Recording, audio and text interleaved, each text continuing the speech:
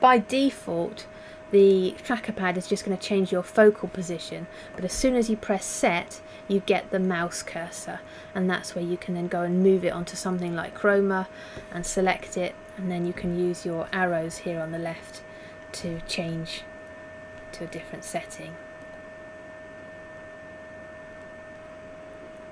You press set again to get your cursor back, and that's where you can adjust any of these other things, so your acoustic power, your persistence, your level of smoothing or edge enhancement, your grayscale curve, your dynamic range. You can even adjust the sector here, so you can make it wider if you want to. It is going to slow your frame rate a little, so if you see up here 33 Hertz, as I reduce my scanning angle, my frame rate is improving. So you could slow yourself down a little with a higher angle, the greater scanning angle.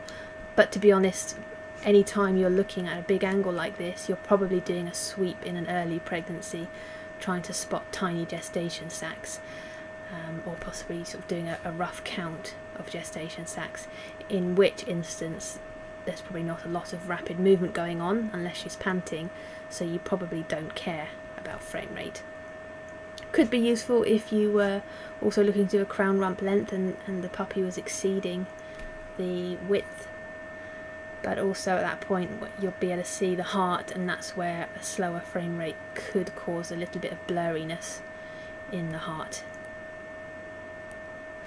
Your tissue harmonics will probably be on by default, so your frequency will be prefixed by an H.